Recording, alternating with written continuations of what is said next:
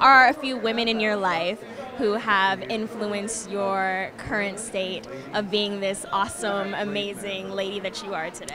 Well, I would say first my mother, of course. She was an awesome lady. My older cousin used to give me her old Vogue magazines and Bazaar magazines at the end of the month, and I used to sketch from them. And I realized that if she wouldn't have been in my life and done that, that seems like a small thing, but it impacted me so much.